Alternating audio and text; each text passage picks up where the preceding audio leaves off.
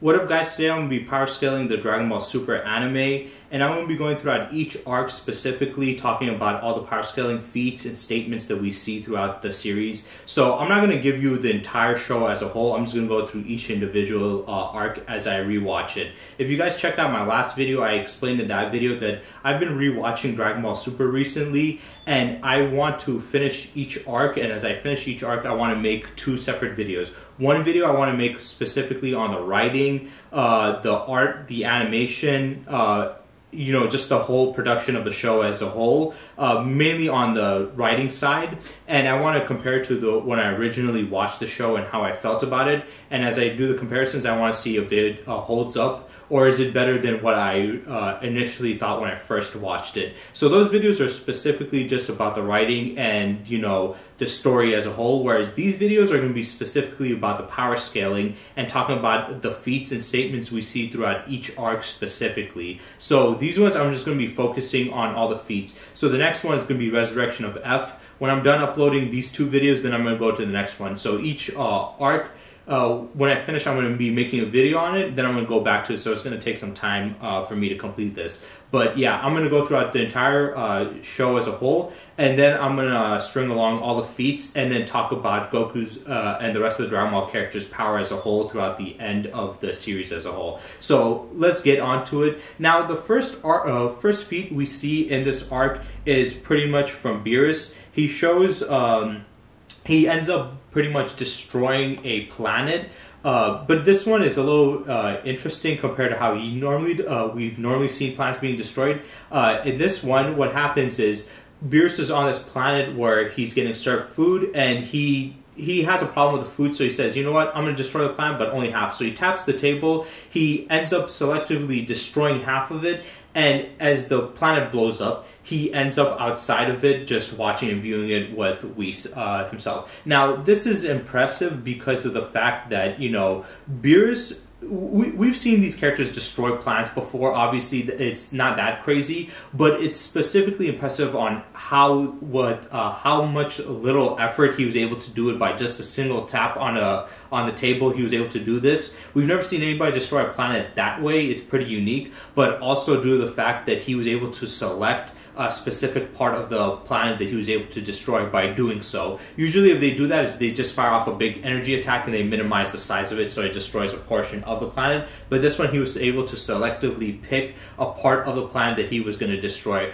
which is honestly a lot more impressive than anything else. Now after this, we do see this scene is not going to be that impressive, but it does make sense later on. At this point, Beerus is trying to find out about the Super Saiyan God, so he's trying to get his memories, and as he's doing this, he has Whis to go look for a planet to get some dinosaur meat so he can get his memory out there. And he's talking to him back on his planet. He's saying, hey Whis, are you done? How much time is left? And he says, I have like 2 minutes left, so be patient. So he arrives to the planet to basically get some dinosaur meat for Beerus, because he feels that if he eats this meat, that it will kind of like give a jolt in his memory, so he can remember his prophecy about the Super Saiyan God, so he can go and seek it out. And that itself is not impressive, but it does tie into a feat later on. But after this, we see as Whis shows up, he's talking to one of the inhabitants there,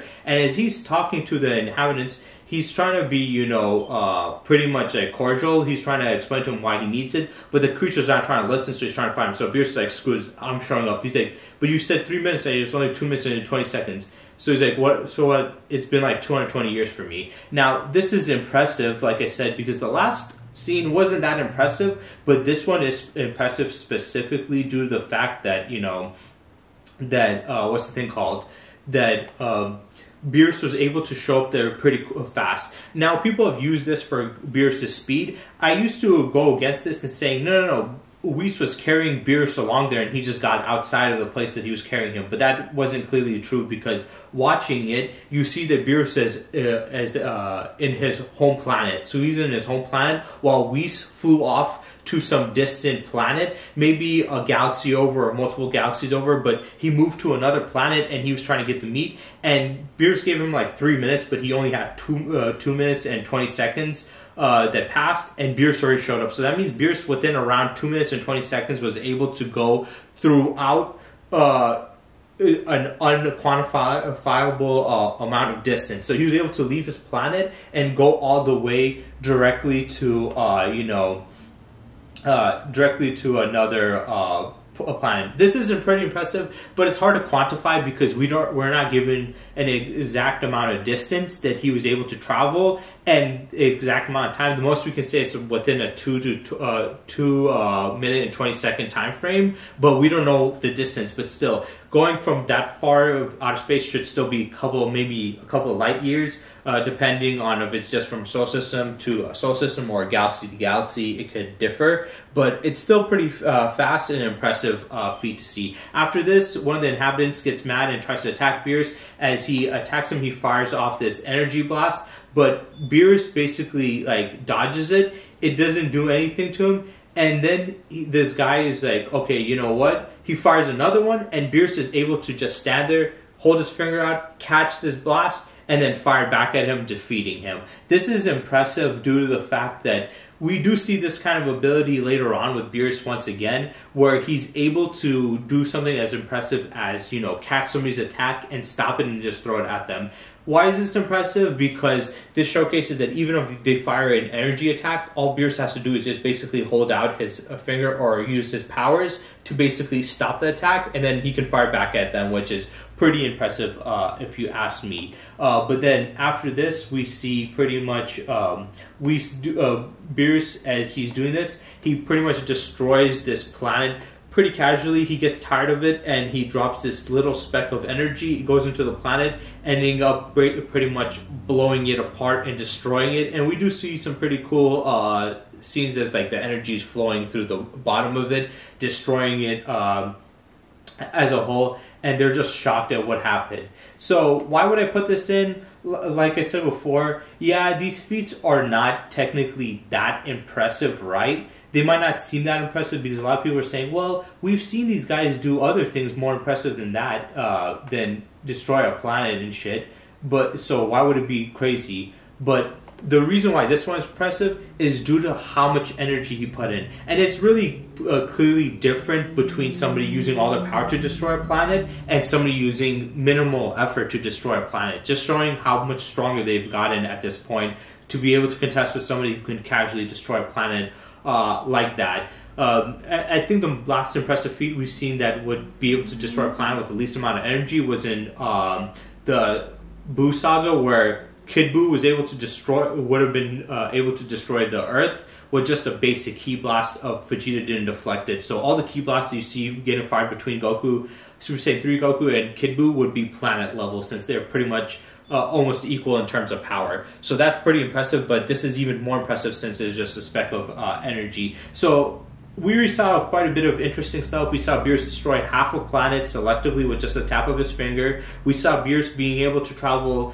an unquantifiable amount of distance, maybe a couple of light years, or millions to trillions of miles within a minute or seconds. I would say maybe a light year, because if you're going from their planet to another planet outside the solar system or maybe another galaxy, it's most likely going to be it's most likely going to be pretty far, especially knowing how fast Whis was. And he said he was 2 minutes away from the planet, and Bierce was able to get there pretty quick. So Bierce is able to go many, many times faster than the speed of light. I wouldn't say, I don't know how much to quantify that as, but for argument's sake, we could say that he was able to, within 2 minutes and 20 seconds, be able to travel between one solar system to another, which would be around 2.7 light years, I'm pretty sure. But after this, after Bierce basically destroyed the planet, he goes on with him and Whis. They start to fly into the out in the universe, and as he's flying,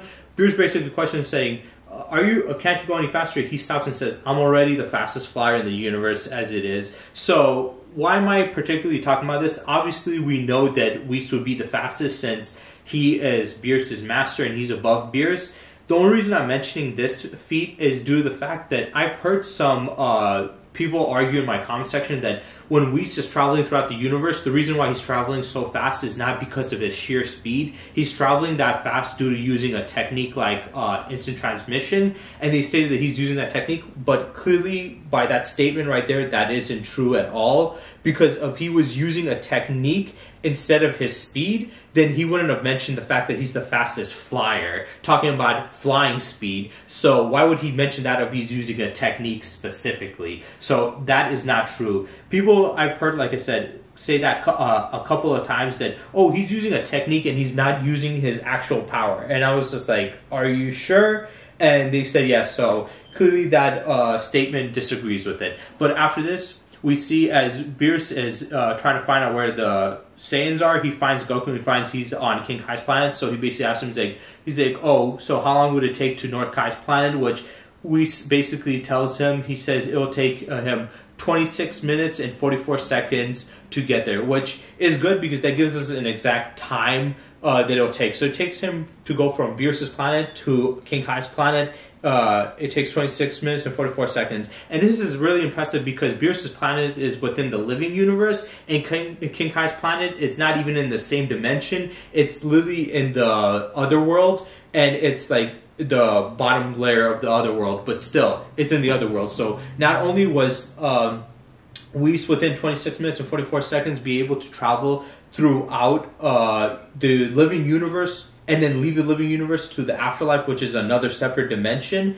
and get to the planet there within that time. So yeah, some people might argue, well, it took him a certain amount of time to go this fast, but remember, he's going from one realm to another realm. He's not just going from one part of the universe to another part of the universe. He's going from one dimension to another dimension. So that's far more impressive than that. But then after this, the Elder Kai and Shin are both talking, and they say, after waking up, Beerus Sama destroyed 8.5 planets in just a day. So all the planets that he was destroying that we see throughout the beginning of Dragon Ball Super was within just half a day. So he was able to destroy 8.5 planets in just half a day's time. But after this, the Elder Kai explains to Shin how dangerous Beerus is. He says, as a matter of fact, it was Beerus who sealed me in the Z-Sword too, which doesn't make much sense because from what he explained in the Buu Saga, he said somebody that was more evil, I think he said more evil than Buu, or not as evil as Buu,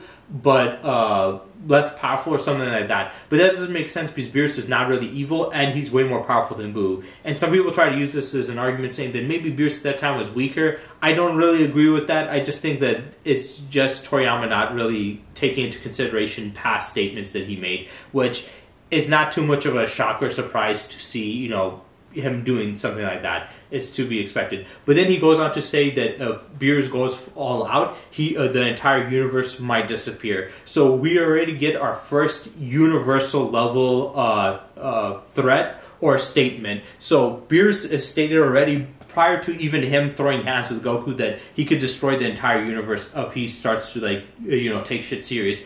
But then after this, we see Vegeta training.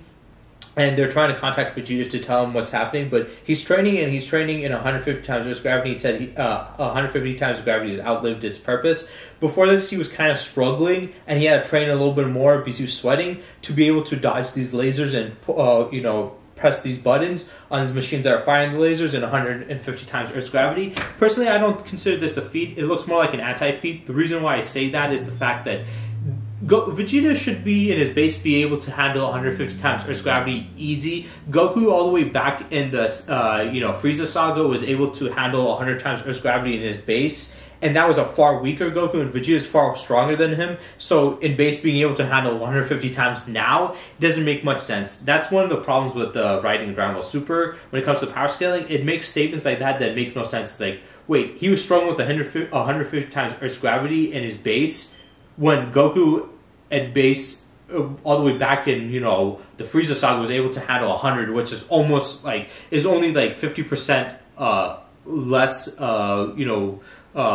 intense as what Vegeta was doing. So it really doesn't make any sense. But after this, we have, Goku finds out about Beerus, and as he finds out, King Kai just explained to him how powerful he is. He says he's capable of destroying absolutely everything there is. He doesn't say the universe, but when he says everything there is, it's pretty much talking about the universe. And we know it is talking about the universe because, the Elder Kyrie mentioned the universe, so it makes sense. It doesn't just mean like, as in everything is the solar system or whatever. But as this is happening, Beerus arrives, and now he's sizing up Goku. As he sizes him up, he says, "You don't look like you possibly be able to beat him as you are now," which he's talking about Frieza.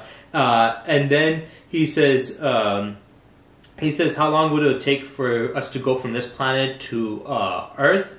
Because at this point, he was just like, you know what? He checked Goku, he sized him up. He said, he's like, "I don't even think that you could beat somebody like Frieza, so I don't think it's worth my time to fight you." So he said, "You know what? Fuck it. I'm going to just leave." So he was going to leave to Earth. Now he's going to leave from King Kai's planet all the way to Earth, which is once again in the living universe, and we states it's going to take 3 whole minutes, which is very impressive because once again, they're leaving another dimension. They're leaving the afterlife to the living realm with just sheer speed alone, and he was able to go to there in 3 minutes. So we apparently the distance between Beerus' planet compared to King Kai's planet is 26 minutes and 44 seconds, but from Earth to there is only 3 minutes, which is pretty, it's pretty interesting to hear that, but it's still impressive that he was able to do something on that level. But as this is happening, Goku's like, "Come on, Beerus, fight me. I know you're saying that I'm not strong, but trust me, I am." And then King Kai's warning him. He's like, "Hey, he's so strong that he can send the likes of you flying in the furthest ends of the universe with a single snort."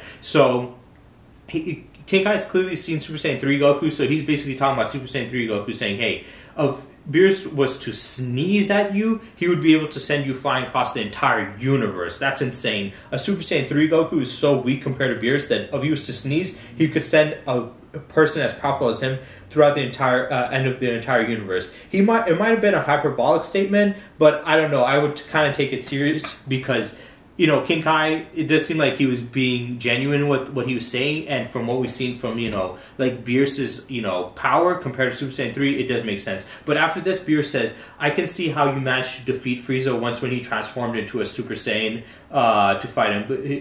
But then he said, "But if that's all you've got, defeating Frieza would probably be the best you are capable of." Now, I don't agree with this. I think this statement is honestly dumb.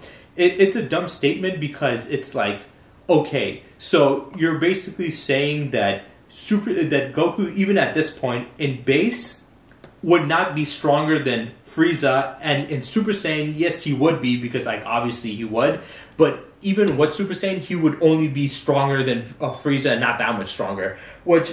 This is why I say it's important to use also the anti-feats, because a lot of people want to say, well, Goku can do this and that, and we've seen this feat and that feat in these arcs, but then they ignore also the anti-feats that kind of make them look weaker and make less sense, because, let's be honest, this is kind of BS that somebody like as powerful as Goku at this point is, in his base, he's still not above, Frieza, and would need Super Saiyan, and even in Super Saiyan, he's only not that much above him.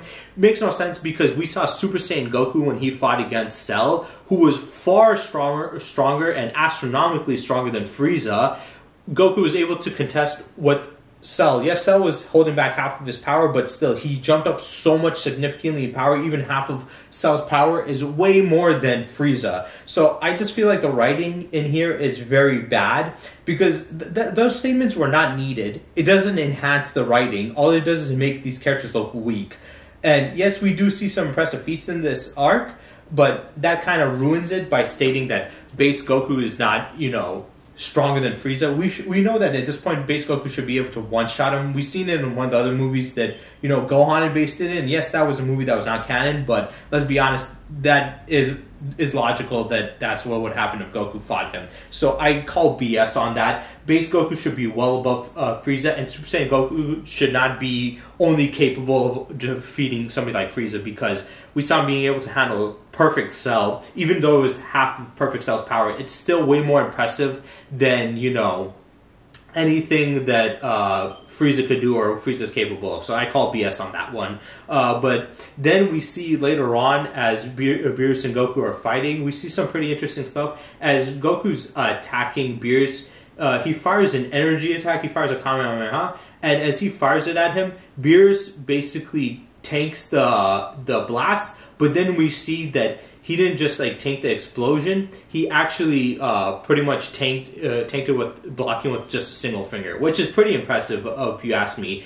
Not only was he able to take the energy attack, but he was able to block it with a single finger as a whole. That's pretty crazy, showcasing that even Super Saiyan 3's power is nothing to compare to Beerus. But then Goku tries to attack him, but he moves back as he tries to attack him. And he's like, what's happening? Why did I retreat? And he said, you really are something. And Goku's wondering, he's like, actually, I think of attacking you just now. And he goes on to say, if you hadn't moved away, you would have lost. So he says, no doubt about it. And he said, he even mentioned the fact that he can't sense the ki of deities. So this is important for, and he also calls him a fighting prodigy, but this is important for a few reasons. One, he was able to casually, while significantly holding back, block Super Saiyan 3 Goku's Kamehameha with a single finger.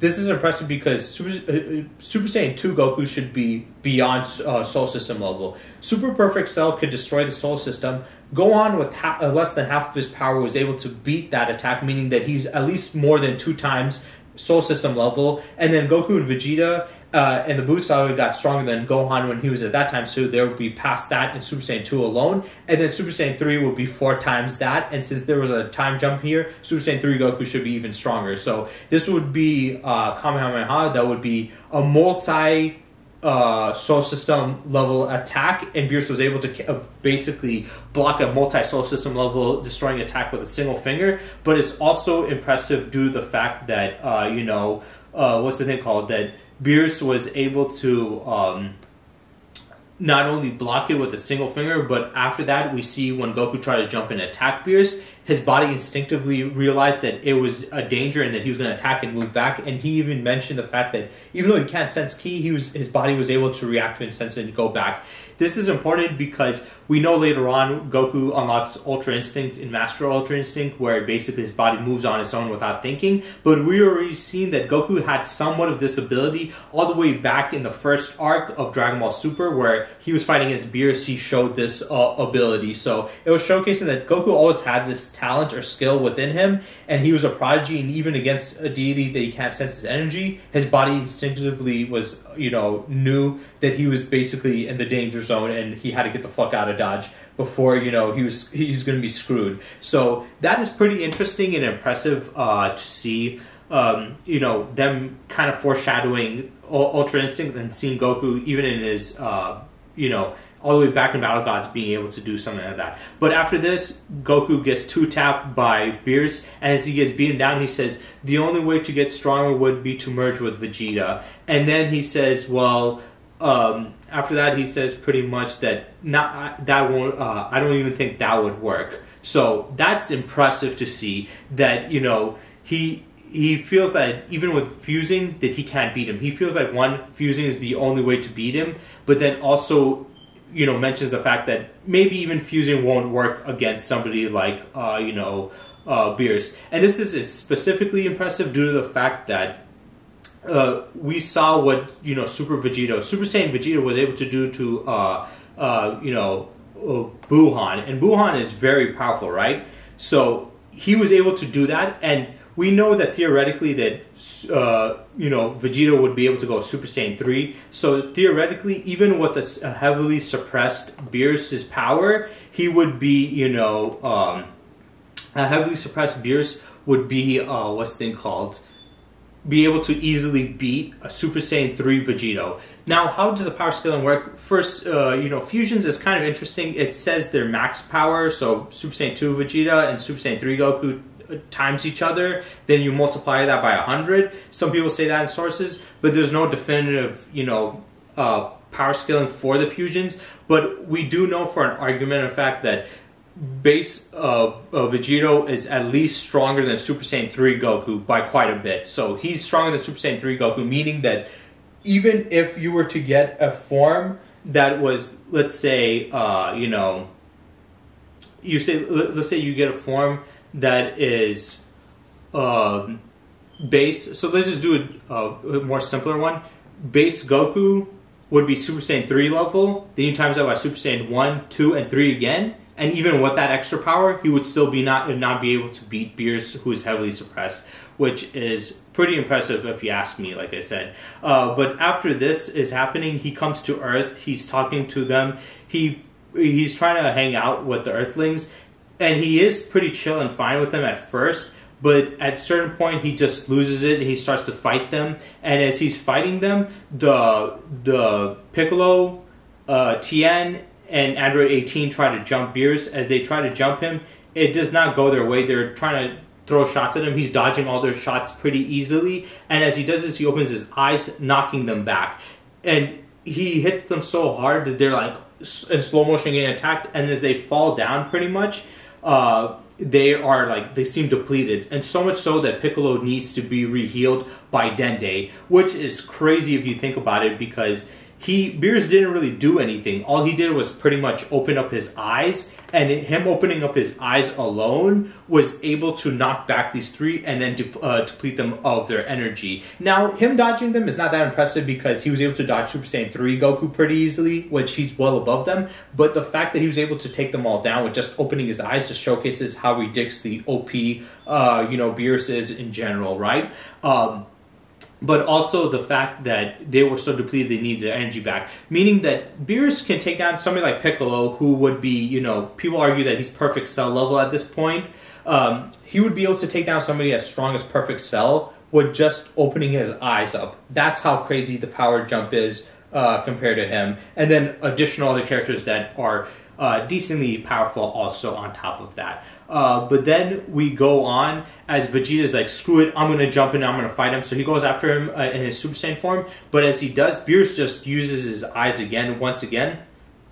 As he uses his eyes, he pretty much paralyzes Vegeta. And as he paralyzes Vegeta, he can't move. He even says, my body, I can't summon up any power. But as this is happening afterwards, what happens is pretty much they kind of go crazy as Bulma is like getting pissed at Beerus for doing too much. She's like, okay, you're doing too much. So she slaps him because he's ruining her birthday party. Beerus gets mad. He obviously slaps her back. Vegeta turns up. He loses his shit. He goes into his powered state, and he gets so powerful that even in Super Saiyan 2, he's able to surpass Goku, and so much to the point that Beerus basically states that it's been a long time since I pushed myself anywhere near 10% of what I'm capable of. Now, personally, I don't like this statement because I do think this is an anti-feat. I don't think that Beerus should have been able to an enraged Super Saiyan 2 Vegeta, even if it surpassed Goku in terms of power, should not be comparable, so powerful that he pushes Beerus to use 100% of his power, or 10% of his power. Now, some people might say, well, it's only 10%, but remember, Super Saiyan God Goku couldn't even beat Beerus. So if Super Saiyan God Goku couldn't even beat Beerus, right, then that pretty much means that, what's the thing called? That Goku at that point, even with his jump in power, would be, compared to Vegeta, would be like, he'd be like, if he's using 10% of his power, that means that he was using 1/10 of his power.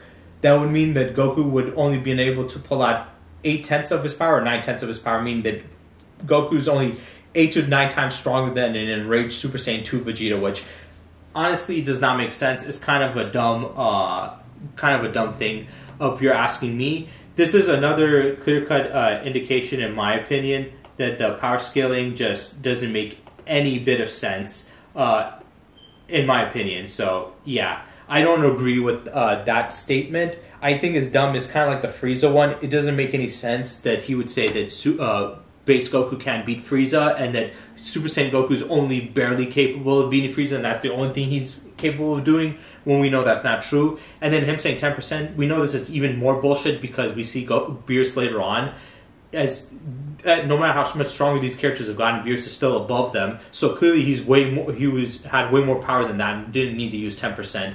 Now, some people argue by saying that Beerus was lying in this just to hype up Vegeta, and it does make sense because he was lying to Goku a lot of times, saying, oh, I'm using 100% of my power, and he did lie to him saying that you're the second strongest person I've fought. saying Monaka was, when that wasn't true, just to motivate them. So he could have probably just been motivating him, but knowing Dragon Ball Super's power scaling and writing, most likely it was just, bad writing. So I don't know pretty much about that. Now after that, they pretty much, lose. Vegeta's taken out by Beerus. They're about to be destroyed. But as this is about to happen, Goku arrives. He shows up and he tells them, "Hey, look, I'm gonna wish. I'm gonna use the Dragon Balls to make a wish to make the original Super Saiyan God to come here, and then have him fight you." But there was no original Super Saiyan God. But they did find out about the ritual and how to unlock Super Saiyan God in a new person, which Goku did. And as he did this, he was going into his transformation. And as he was going in his transformation, we see some pretty impressive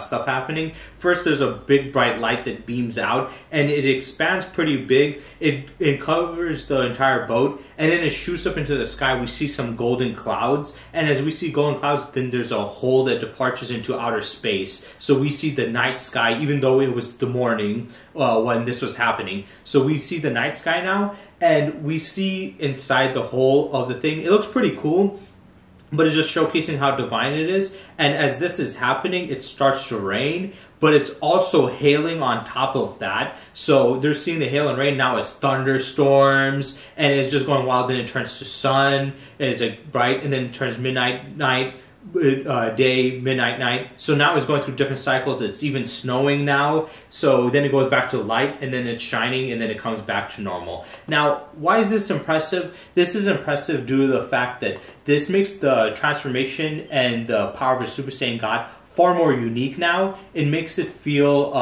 special and magnificent. Not just only visual-wise, like looking-wise, it doesn't just only look cool, but also the fact that pretty much that it showcases that this transformation is so high level and divine that it can pretty much do crazy things like turn it into night and then change the weather, do crazy weather phenomena, make it rain, make it hail, make it have thunderstorms, have it snow, have it go from day to night cycles, and then it goes through like seasonal periods, because it's so highly divine and godly that it's above normal, logic. And I think that's very important to talk about, because a lot of people, when they think about Super Saiyan God, they think about it as just as crazy power up, but it's also kind of divine in nature. So the powers of it's not going to be as like how we see with science, where it makes scientific sense. Is going to be more outside of that realms in a more magical sense. So I'm guessing they get more like divine and magical power. But after this is happening, Goku fights against Beerus in his Super Saiyan God form. As he's fighting him, Beerus throws this large attack at Goku. Goku's pretty much, holding it back. And as he's holding it back, he starts to struggle, and he says, this one's, it's a bit too heavy for you just to pretend it does. But it is actually physical, because Beerus himself stated that this one's too heavy. So he mentions that it has weight on it. So whenever these guys are pushing back these attacks or holding them back, it's not just them holding back energy. They're holding back actually something with mass and something that's pushing against them. So these could be considered strength feats, feats of strength, where they're able to, push back heavy amounts of weight. So I don't know how much we can categorize that with strength in general, but it is quite impressive to see. And this does give us something interesting, because it explains now to us that these attacks aren't just big balls of energy or big blasts of energy that have no mass. They're just energy and pure, and you can just contact it, but it won't have any mass. It does, because it can push back these people, and it can condense them and compress them. So when they're lifting energy attacks or holding them back, they're actually showcasing a strength feat, being able to hold back something like that. We don't know how heavy it was, because there's no actual weight to it that we can quantify, but we do know it's heavy enough for him to hold it, and he still compressed it, which is also pretty impressive, and he survived the blast. After this, we see an impressive ability from Beerus. As he's fighting against Goku, he starts to go off a little bit more, and as he goes off, he touches Goku's back, and then there's this light that glows ability. Because usually people say, oh, Dragon Ball characters, they just use physical attacks and energy blasts, but there are also unique ways they use their energy attacks, like touching somebody and generating energy on them and then making them explode with it. That's also pretty, impressive and crazy to see the Dragon Ball characters be able to do. It does do damage. But then after this, Beerus goes up, ramping up the attack a little bit more as he fires these energy blasts. which are stated to be able to destroy the planet. The individual one of them is already, planet level. And after this, Beerus, he is a little bit impressed, but he's also kind of disappointed, and he tells Goku he thought he was going to give him a good fight, but then he's like, I guess it was my mistake. As he's disappointed, he stabs Goku right in the abdomen. Super Saiyan Blue. Even though Super Saiyan Blue has had holes through it, we don't see Super Saiyan Blue having the ability to regenerate, which is a little weird that a weaker form like Super Saiyan God can do it, but a stronger form and a more controlled, perfected form like Super Saiyan Blue can't. It doesn't really make much sense in my opinion, but that's just the way it was. But also, we don't see that again, so you can kind of use this as an argument saying, hey, Super Saiyan God Goku can regenerate from damages like getting stabbed, or say that, well, we've never seen him do it again, and we don't see him using it in Super Saiyan Blue, so he can't use it in a higher form, or it was just like a one-time deal, so who knows. But it's still pretty impressive. But after this is where we get the more impressive feat, where we have both Beerus and Goku coming at each other to collide, and as they're colliding, they throw in their punch, and they hit so hard that we see this weird little shockwave, and this is where we get the most impressive feat with the universe destroying stuff. So as the shockwave is traveling, it sends both of them flying back. It doesn't really damage the Earth too much. We do see some effects, especially on the people, but it goes all the way out to the Supreme Kai's planet, and they're seeing it. It takes out a solar flare from a star. It basically, or it may be the own sun itself, but it takes it out. And as this is happening, he's saying, what's happening? It seems like the further away it gets from the point of impact, the more destructive it gets. So he's saying, and then he's saying, this is very bad. And Shin's wondering what's happening, but the old man is like really tweaking. He's like, oh shit, this is not good. And he says the entire universe will end up breaking.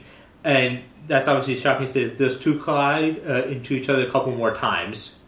So then they go in for what seems to be another attack. I think that was just the initial attack. They just redid it again to make it look like that. But we see, it says the people, the planets, we gods, Beerus, Sama, Goku, all of them will be completely destroyed.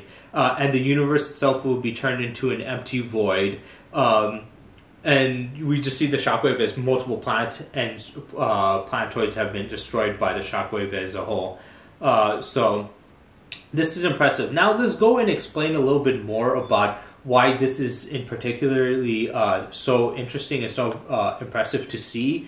I think it's very impressive due to the fact that not only was it going to destroy the universe, but we see the effects of the initial attack, because in this arc, it's not a one-punch universe-destroying attack, but it's multiple punches. And it's explained by the Elder Kai that the further this, shockwave goes, the stronger it becomes. Which technically doesn't make sense, because in real life, a shockwave, like whether it's an explosion or whatever, or a kinetic force, it should usually, the energy that gets transfers out with the shockwave dissipates and gets weaker. At the center, it's stronger. But in this one, it's the opposite.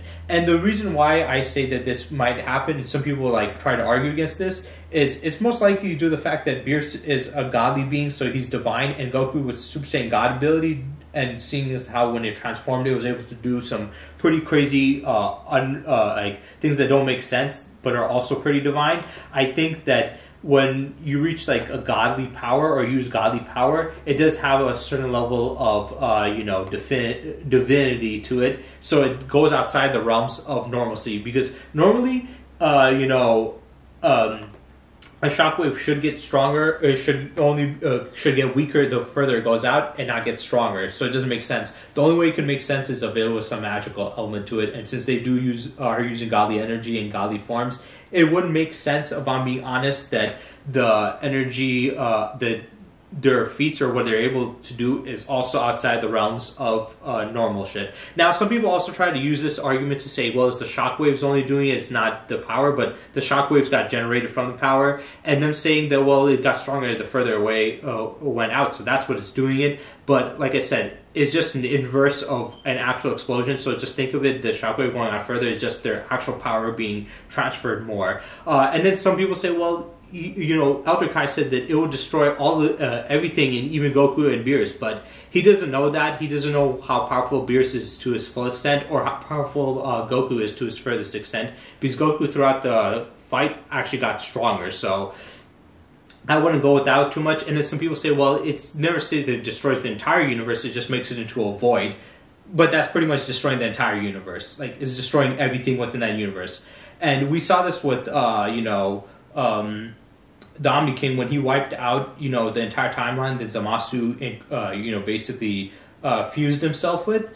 There was still, like, space there, but it was empty. So technically, but he still wiped out the entire timeline because we saw the time ring get destroyed. So yes, you can still have a space there without and have the entire realm be destroyed. So even if it's just a void, that means he wiped out the entire universe. And when they mean void, they just mean like an empty black space. It doesn't mean that entire space is going to be gone. It's just the universe within that space is going to be gone. But after this, we see the second clash between Beerus and Goku as they both collide once again. We see the effects of it, the shockwaves. It's messing the ship that they're all being transported on, the rest of the Z fighters. But we also see more impressive, capability of what's capable of. It vaporizes a nearby asteroids. It also reaches the planet again, and now it's actually affecting them even more, and they're more scared. This time it's affecting even the Earth, even though they're super close to it, and the damage should be weaker the closer it is somehow. But yeah, this basically showcases the devastation of their collisions, because after the first collision we saw a solar flare being put out, which is pretty impressive because a solar flare of our planet was near the sun. When a solar flare goes off, it could obliterate our planet. So solar flares can wipe out multiple planets, and it was able to take that off. It was able to destroy multiple planetoids, vaporize asteroids, pretty much threatened to destroy everything. It was destabilizing reality as a whole. So that's pretty impressive. But after this, we get to the third collision of pretty much their attack. As they do it, and they're about to hit, Shin says the universe will be annihilated.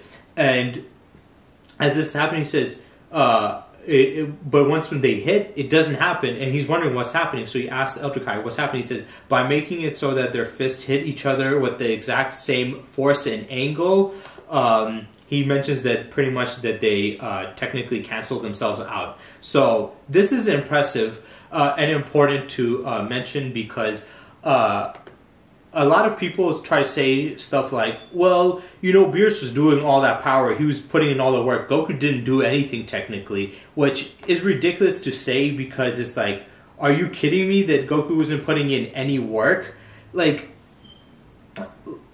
Like that statement already should negate that. Even if you want to argue, well, the first two, Beerus was doing it. Yeah, but by the third one, even Elder Kai specifically mentioned the fact that he was able to match him not only in angle, but also in terms of power. That's why he was able to cancel it out. If he wasn't, then the shockwaves would still be getting generated, and he couldn't be able to do anything against it. So clearly that is like, a BS argument to make. You could kind of make that argument before, but afterwards, no. So yes, they're technically right, but they're also wrong, because he was able to cancel it out later anyway. So I guess for that part, you can say that, but after that, you can't really make that argument, which kind of ruins the point of the argument that, Goku can't do that. And then Goku even goes on to say, to tell you the truth, I've been hoping to perfect that trick around the second clash. So Goku, he was just, the reason why he wasn't able to do it earlier, or the second clash, was due to the fact that it took a little more skill and understanding, because he's just newly got this power and it's still growing as he's using it. So it's not like he's going to automatically be able to use such destructive levels of power right away. It's not going to be, that simple or easy. But a lot of people, I feel like are going to be a little bit more harsher to judge when it comes to that. So then as we go on to next, there's this, after that clash was stopped and basically prevented from happening, Goku finally canceled it out, and they were throwing a couple more shots, and he pretty much perfected it at this point. They canceled out the rest of the shots. So the first two shockwaves was basically going to destroy the universe. It was disrupting the universe and all the other realms, but by the third one, Goku was able to match and to cancel it out. until Beerus fired one of his energy attacks and Goku had to fire back his Kamehameha. When they collided their energy attacks, they were basically both pushing back and it was generating the same waves again. So this was the third one. And as this was happening, he was like, oh shit. He's like, it can't be. And we see the effects now. It's getting even stronger as it moves out. And the people are being more concerned by it. And it's basically going, we see it in, even King Kai's planet as they're running away. It vaporizes a planet. As it moves on forward, it starts to, affect more. And then the elder, he says, so it ends. It did it come to this? And pretty much that was pretty much it. So they're like, they're saying it's time to say goodbye. So this was the third one. So the first two already did their job. They did quite a bit of damage, obviously, but they didn't destroy. They didn't destroy the universe yet. Now, some people use this as an argument, saying, "See, this was not only a lie, but this was also incorrect."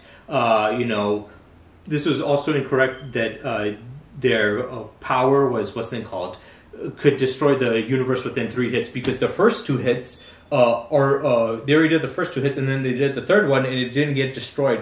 But there's a little bit more context to this and I'll get into it. So as we go on, as we see, it says later on, the narrator says the superpower clash between these two. So after it says it's going to clash and they're going to do that, they go on to say it was about to destroy the universe. And as this happens, he explains to him. He explains to Shin that their third clash isn't over. Now is the moment of truth. Now, this is important because a lot of people might say something like, well, they did clash third time. How come it didn't get destroyed? So clearly this means that the Elder Kai doesn't know what he's talking about and all this and that stuff. But the reason why it didn't happen was, as he explained, that the third clash wasn't over. That was just a bit of it. That was the beginning of it. The end of it was basically both the energies condensed together as a Kamehameha and Beerus' attack combined. It created this like super dense energy, and once that energy releases and blows up, then it would pretty much, destroy everything. So people saying that argument of, well, they did collide the third time with the energy attacks, so it should have been destroyed. But it's like, no, it was still continuing at that point. The first two, the punches, yes, those were the first collisions. The third one, it was energy attacks, and it seemed like that was the third one, but it was just a bit of it. It only was fully the third one once when it blew up. At that point, it was still the third clash. As it was explained by him. And then later on, Whis explains to the rest of the crew, he says, several nearby stars and planets, including Earth, will be destroyed at the very least. So this is not saying that, this is that their clash is only this powerful. He's just saying that at the very least, at most, it's going to destroy the universe, but at the very least, if you want to lowball it, it will destroy several nearby stars and planets, including the Earth. So this at the very lowest, the low ball would be multi-star level to multi-planet level, which would make like multi-solar system level, which is impressive. But then he goes on to say that power is capable of destroying the universe because, what's his name? Mr. Satan was telling him, hey, can't you stop this? Can't you save us all? And he's like, are you crazy? That power is capable of destroying the universe. So even though he said that at the very least it could destroy this, he does acknowledge the fact that, yes, it will still destroy the whole universe. It's just that if I'm being, conservative with the estimates, it would be at least multi-star level, multi-star and planet level, which is still pretty crazy to think about. But it doesn't happen. And also that thing, I'll say that's bullshit. He's obviously lying because we know Whis is way stronger than Beerus, and we see Beerus later on as he explains that when the energy goes away and Goku says, what happened? He says, all that energy that was here, I nullified it and turned it into nothing. So he states that he was able to erase all of a universe-destroying energy or attack. So if Beerus is fighting against a character who's a universe-destroyer and they fire a universe-destroying ability or attack, he could technically basically nullify their attack to nothing. So that's insane. That's how much power he has, that he can nullify energy attacks that have enough power to destroy an entire universe. It's just crazy. We see what we see these characters be able or capable of doing. But after this, he says, but if only I use 100% of my power, which I don't agree with. I think he doesn't need to use 100% because we know that throughout this entire arc, Beerus was kind of lying to Goku throughout this entire fight. So him saying that might be just to motivate Goku, because later on he says, I'm going to use that power, 100% of my power to fight you, which we knew that was a lie. They even joked about it in the ending where we said, you really use 100% of your power? It's like, oh, yeah, whatever. And we know that's not true because as strong as Goku, as much as Goku and Vegeta have gotten, they still haven't surpassed Beerus. So clearly, he was not using 100% of his power. So that whole statement about he needs to use 100% of his power to nullify a universe-destroying attack is also not true. So I would say that Beerus can actually nullify a universe-destroying attack without having to go fully 100%, even though he said it right there, because there's a lot of BS in this arc for some reason. So yeah, I disagree with that. But then we see another thing that's pretty impressive. As both Goku and Beerus go to punch each other, Beerus punches Goku in the face, and he says, "Your punching power is completely different than it was 5 minutes ago." So what happened is Goku and Beerus basically acknowledged that they've both gotten stronger. Beerus is he's always had this power. He's just unleashing more of the power now, and he's not holding back as much. Whereas Goku, on the other hand, he was pretty much, when he just first got the Super Saiyan God form, it started off at a weaker base, but as he fought and the fight progressed, he got stronger and stronger throughout the fight, and it was increasing. So Beerus's power went up because he was unleashing more power and holding back less, and Goku's power was going up due to the fact that he was coming more into Super Saiyan God. Now, this is important because a lot of people keep on saying that, well, they were only able to destroy the Dragon Ball, macrocosm within 3 punches. They weren't able to one-shot it and this and that. And the argument obviously is like Goku gets stronger throughout the series. I mean, hell, even at this point, he was getting stronger. So the version of Goku 5 minutes ago that would have been able to destroy the macrocosm within 3 punches is weaker than Goku is now. We don't know to how much of an extent, but we do know that within just 5 minutes time lapse, Goku's gotten a lot stronger than even before then. So he would have been even past that level of power at that point. So saying that, oh, it's only 3 times is like, well, 3 times is universal is like, well, technically, if you look at it, Goku got stronger throughout the fight. And as he got stronger, he would have been upscaling, and obviously throughout the series, he would get even stronger, so that would matter even less. But after this, as they're fighting, both Beerus and Goku are throwing hands. As they're throwing hands, the Elder Kai are talking. They say they're still clashing with powerful attacks, but there's still no universe-destroying shockwaves anymore. And he said, "What's the reason for don't you get it?" And he's like, "What?" He's like, "Probably because the fight is just like a brawl."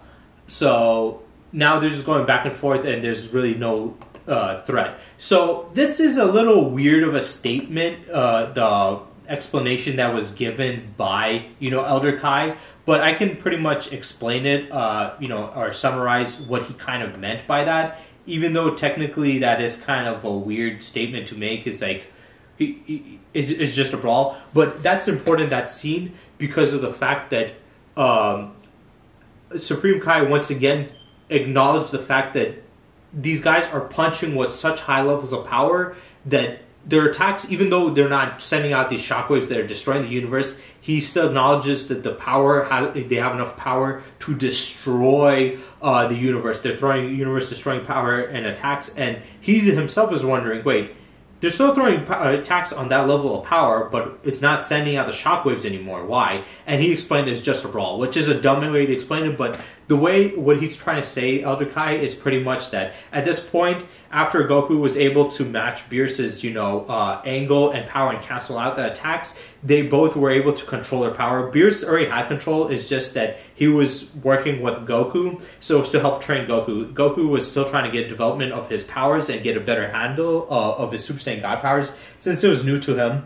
And as the fight was progressing, and as he was getting stronger, he was also getting more and more control over the form and getting better control over it. So now, just like with ki control, he was able to control the destructive energy that he was generating from the punches, not only by just trying to match Beerus's angle and power, but just in general by being able to control the power that's leaking out from his attacks. And Beerus, he already had that. He was just going along with what Goku was doing. Since Goku couldn't control it, he was doing it in a more reckless manner. But now that Goku has more control, he's fighting more controlledly. And also, this is to show that we don't have to worry and concern about universe destroying attacks anymore. They still have that power, but we don't have to worry about that and having to stop every 5 seconds to be like, hey, look, if they throw another shot, the universe is going to get destroyed, or if they do this, the universe is getting destroyed. It's like we can acknowledge that they have that power without having to focus on it so much and, you know, waste the story on that. And we can just have them go to like a regular fight now where they can just brawl without having to do all that. Though, like I said, they explain it in a very, very terrible way. I'll explain a little bit more about these feats towards the end of this video, so stay tuned for like the end of it. Don't just like leave, because I explain far better when I go through all the feats and statements towards the tail end, because then I can get summarize all the stuff that we went through. But this is really important because a lot of people said stupid shit like, well, later on we don't see them destroying the universe or threatening it. In Resurrection of F, they don't do this, and the other ones, they don't do this. And I'm like, you dumbass. Like, obviously, why would they do that? If they do that, then it's like, well, one, they're going to keep on repeating the same shit. Two, they're going to have, these fights are going to be watered down so much because they're going to have to focus on, hey, these characters are going to destroy the universe. These characters are going to destroy the universe. It's like, at what point are these characters going to be able to fight with that amount of power and be able to control it without destroying everything? So they have to do it. It's just a logical thinking. And they already explained it. So if you guys keep on ignoring it, then you're just being a dipshit.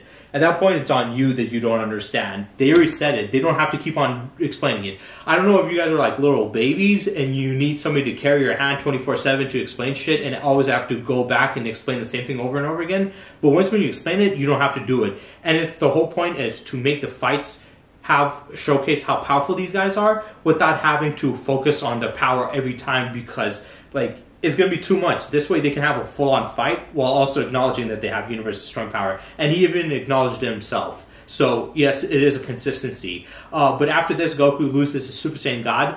But he says, but I don't feel my power has gotten weaker at all. And then Beerus explains to him, he says, the power fused with you and became your own. Basically meaning that it became natural to him to handle what the Super Saiyan God power. It's no longer like something he needs to transform to get that power boost. He has naturally within him. He can still transform and get a power boost, but the initial power boost is now within him. And he goes on to say, those powers in God's red blaze still burns inside you like a scarlet flame. So even though he's in Super Saiyan form, Beerus acknowledges that he was able to infuse his Super Saiyan God power and ability within his Super Saiyan form, and still has the energy within him. So even though he's not using the form, he still has within him, which is another argument. People say that, no. Goku didn't, absorb the Super Saiyan God into his Super Saiyan or his base form. He still has to transform to use that much amount of power. But that isn't true, and it goes on to explain even further as the narrator says,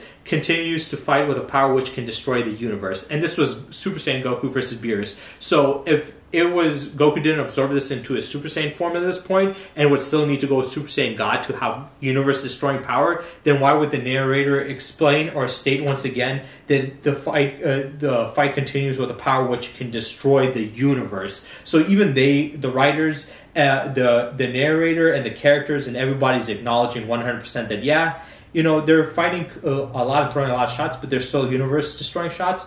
And even though Goku's in Super Saiyan form, he's absorbed the Super Saiyan God form power, and even the narrator stating that the Super Saiyan God form had the power to destroy the universe, and now he's fighting him in Super Saiyan, but he still has the power to destroy the universe, just like, in his Super Saiyan God form.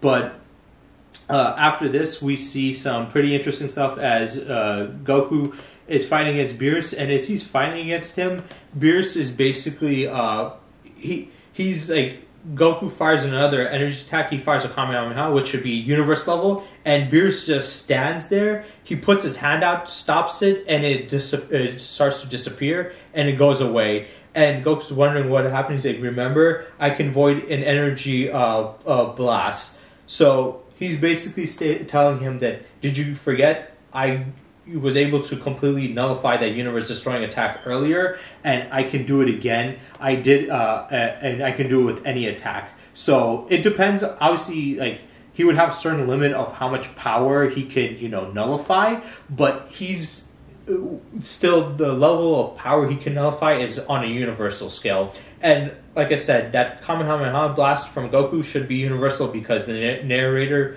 it was already stated by Beerus that Super Saiyan Goku has the power of Super Saiyan God and the ability of Super Saiyan God in his Super Saiyan form, and even the narrator stated that they have the power to destroy the universe still. So he still carries that destructive level of power, and that was with his physical attacks, his punches. His energy attacks, we all know in Dragon Ball, energy attacks, especially more condensed ones like Kamehamehas or Final Flashes, increase the attack potency even higher than the amount of energy that the user has. So that would mean that Kamehameha has more than universe-destroying power. Because if their punches have universe-destroying power, then their energy blasts, especially their more special energy attacks like a Kamehameha or a Final Flash, would be beyond that. So it would be beyond universal level of power, and Beerus was still able to stop it and nullify that power completely. But after this, as they're fighting, Goku starts to push Beerus back into space in a Super Saiyan form, and Beerus once again acknowledges and states that this is the power, he says this is the power of a Super Saiyan God, even though he's Super Saiyan. So yes, once again, Super Saiyan Goku has the power of Super Saiyan God, and it is verbatim right there acknowledged that he does. So no argument there.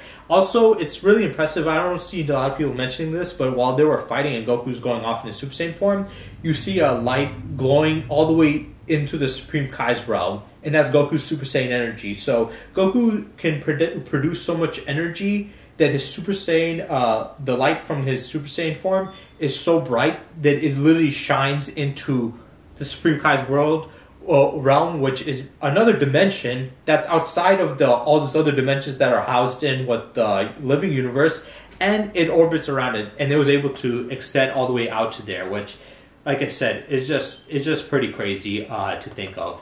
But after this is happening, Goku and Beerus fire another attack against each other, both their attacks combined, but this time it's a different energy attack, and some of you guys might know this as the Sphere of Destruction, especially if you played the Xenoverse games.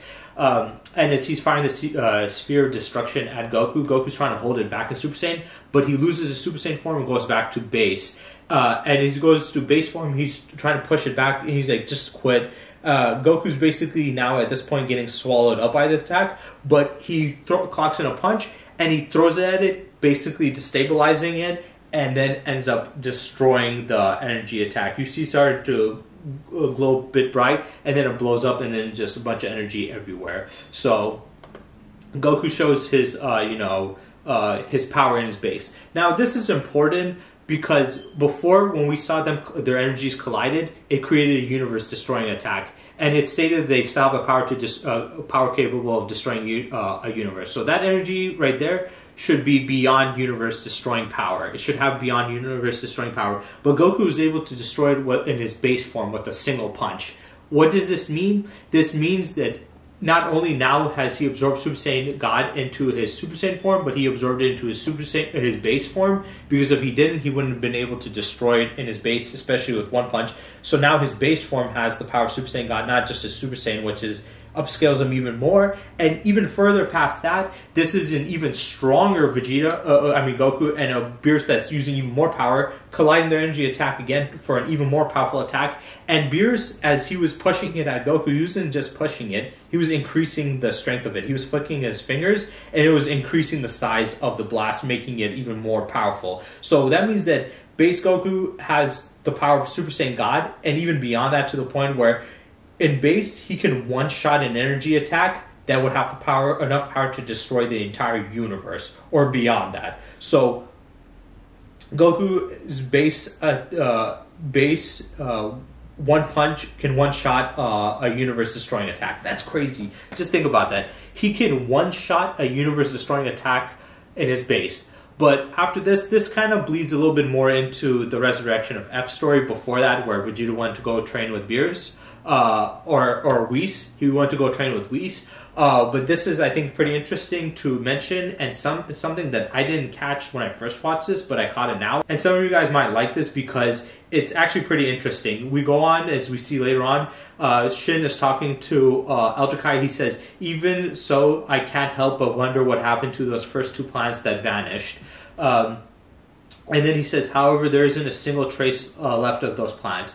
Why did I put this in, even though it's kind of technically more in the Resurrection of F story? I left it in because I thought it was pretty interesting, because before we saw Goku, when he was about to attack Beerus, he moved back so he wouldn't, get hit, and that was showcasing that an early form of, Ultra Instinct. But what we didn't acknowledge, or I haven't heard anybody else mention, is the fact that that scene basically showcases that it was foreshadowing that Beerus had a technique that can raise something out of existence, the Hakai technique. Because when the other planets were destroyed, he just said that those planets were destroyed. But this one, he said these two in particular, there's something special about them. They didn't just get destroyed, they're gone without a trace. So most likely when Beerus destroyed them, he erased them from existence, so he used the Hakai technique. So already in this arc, they hinted at Ultra Instinct, and they also hinted at Beerus having the ability to erase things out of existence or have the Hakai technique.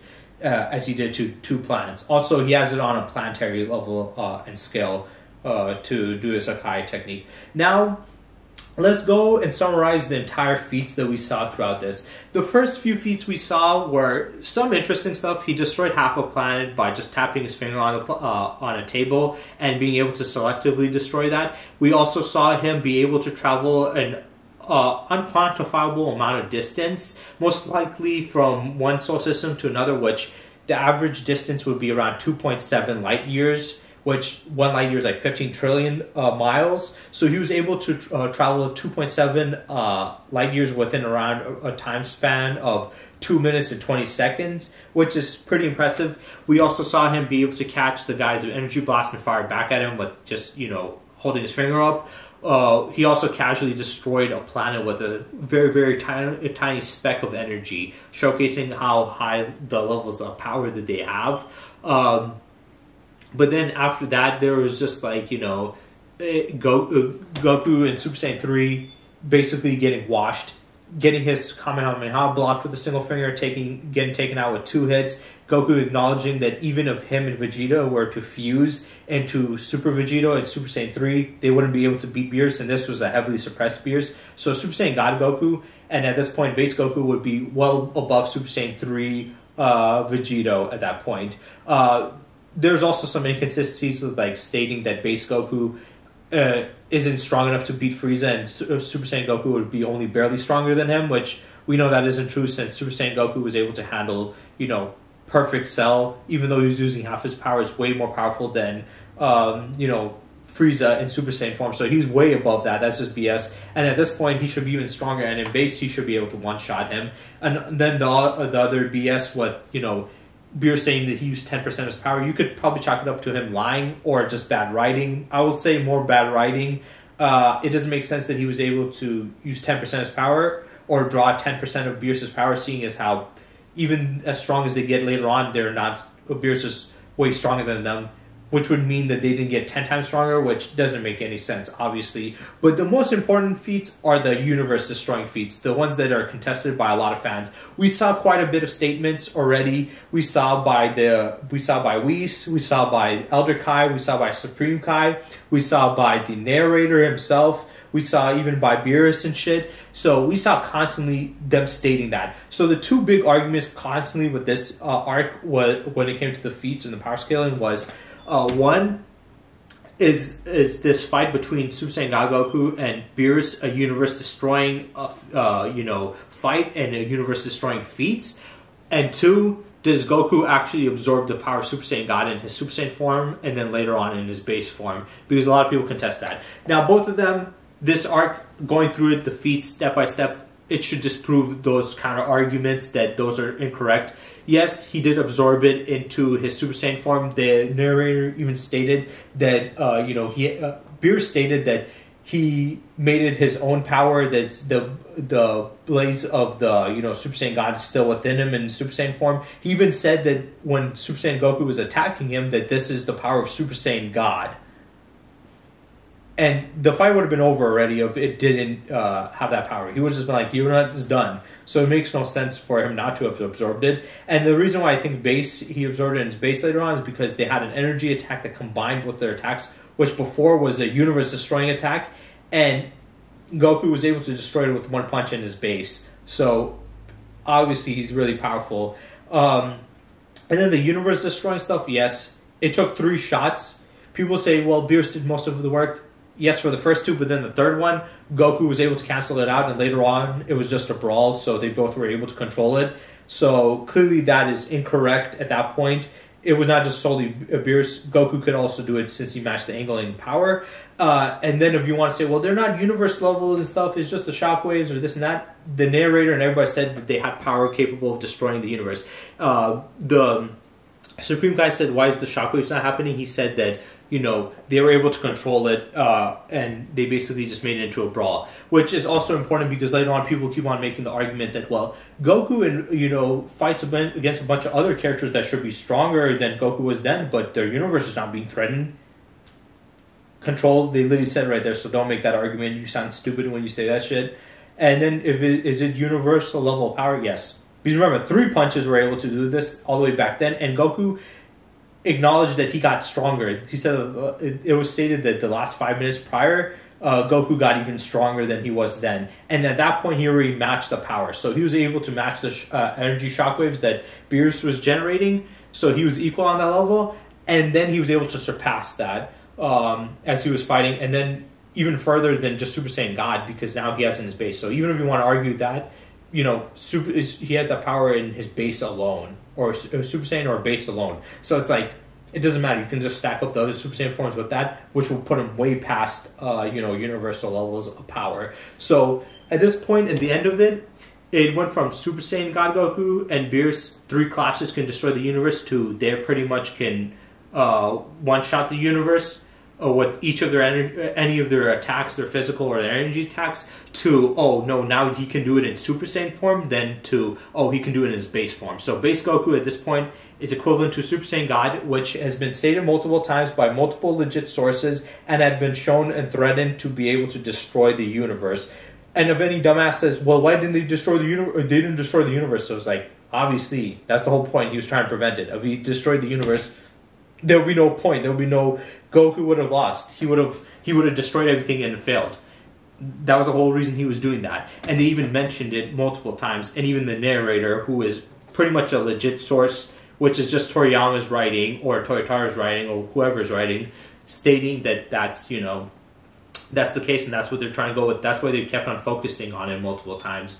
So when we go based off of just this first arc of scaling alone towards the tail end, from a low ball, let's say low ball, base Goku, Super Saiyan Goku and a low ball would be able to destroy a universe. Then you stack that up with Super Saiyan 2, 3, and then Super Saiyan God, which would make him low multiversal level or multiversal level, because you have to destroy or create over 1,000 universes. It says like 1,001 universes at the very least. Some people might say, well, that isn't that level of power. But remember, when you do the multipliers of the Super Saiyan, it does up it. But if you want to say no, okay, it's still low multiversal. So Super Saiyan Goku would be universal plus to maybe low multiversal, and then 100% Super Saiyan God Goku at that point would be high low multiversal. And then if you want to highball it even further, base Goku would be low multiversal to universal plus, or in 100% he would be at low multiversal, high low multiversal, near to pretty much multiversal levels of power. And this is before he even gets stronger throughout the series.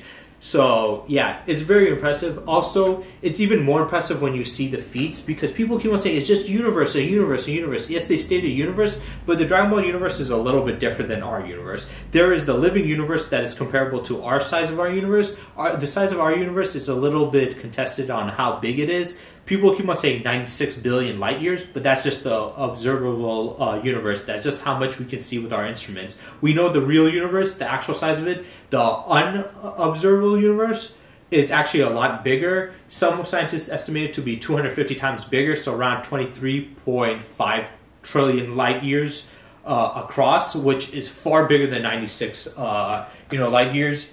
96 billion light years. A lot of people, though, I've seen also math calculations saying that it would make it 6 trillion light years, and it's like, that's not true. That's not how that's not correct. If you do 96 times 96 billion times 250, it gets to 23.5 trillion. I don't know where they got the 6, so some people's math is wrong, but that's how big our universe is. So going based off of all the logic, they were not just destroying a single universe, they were destroying the Dragon Ball macrocosm, which has multiple realms. So let's go through all that, and I've explained it multiple times before, but let's do it again for this video, because we're trying to get the best scaling and pure scaling for how powerful they are. So the living universe is comparable to the size of our universe. The observable universe is 96 billion light years, but it's estimated actually to be 250 times bigger, so 23.5 trillion light years across. So the Dragon Ball universe is 23.5 trillion light years across. Then you add heaven, which is stated to be the size of the living universe itself. So you have two universal realms.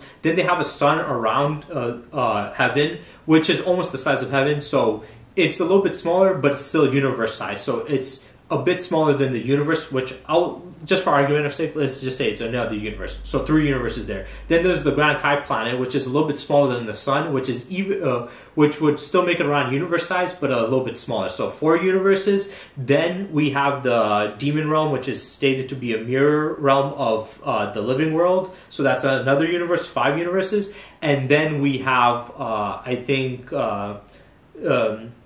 then we have hell, which is the mirror world. It's not the demon realm and hell are in the same place. They're 2 different dimensions. So hell is the mirror opposite of heaven.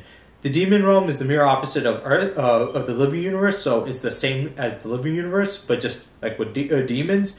And hell is the inverse of heaven. So it's the same size as heaven. So that's the 6 universe size dimensions. And then Otherworld basically houses the Kinkai's planets, Snake Ways, and basically Heaven, Grand Kai's planet, and the star there, which are 3 universe-sized dimensions. We don't know how big the afterlife is. Some people say it's a higher dimension, like 5D or 4D or whatever. I'm not going to argue that, because then, it might highball it too much, but even lowballing, it should be bigger than multiple universes, because it can house 3 universe-sized dimensions within it. So it is pretty big, just unquantified. So we have a 7th dimension, which is just the afterlife itself, which is far bigger than a universe, just we don't know how much. Then we have the Supreme Kai's realm, which is the 8th dimension, which is 1/10 the size of the macrocosm. So we don't know how big it is. We know it's somewhat of a calculation, but those other realms were already multiple universes on top. So it would either be big as our universe or bigger, depending on how much these realms are together. So it would still be pretty big. So we have what? The living universe, 1 universe. Heaven, 2 universes. The sun, 3 universes. Grand Kai's planet, 4 universes. The demon realm, 5 universes. Hell, 6 universes. And then we have 2 that's really hard to quantify. Afterlife is bigger than the universe, so that's way bigger than that, so that's like 7. And then the 8th one is pretty much 1/10 the size of the macrocosm, depending on how big it is as a whole.